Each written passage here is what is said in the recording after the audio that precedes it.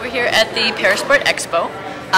Parasport Ontario has a Ready, Willing and Able program where we go into rehab centers, schools, community centers, and we bring sporting equipment and athlete ambassadors out so that individuals who have physical disabilities, either recently injured or kids who just are new to coming out and trying out sports, have an opportunity to come out and try the various sports, learn about the sports, and meet up with the different organizations who govern the sports. So we're also very excited. We have a community sport development program, and Woodstock has been selected as a chosen community to develop a sport club.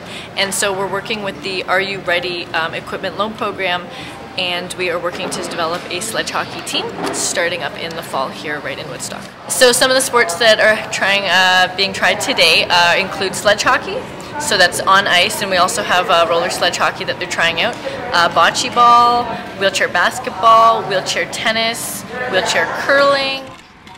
You have to constantly move your chair because you don't know where the next ball is going to go, and 2 bounces really isn't that much time. That's how much time that you have to get to it. So basically after you hit, you have to immediately go to your chair and sort of anticipate where the ball is going to go next. So it's definitely challenging.